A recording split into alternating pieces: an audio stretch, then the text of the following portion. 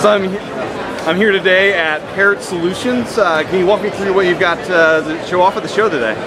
Hi there, this is Peter Yas from Parat Solutions. We manufacture a dock that charges and synchronizes 20 devices to a single iTunes library. It's also scalable, so you can connect multiple docks to the library and sync up to 100 devices.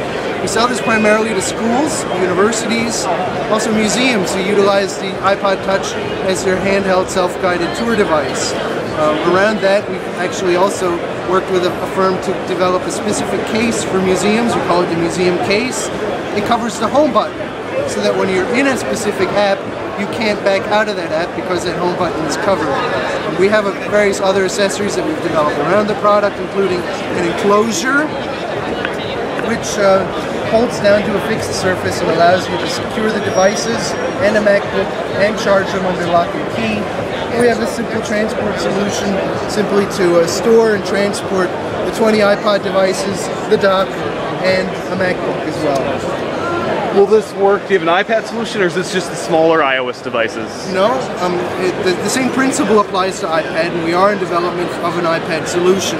We have a couple of different prototypes that we're working on.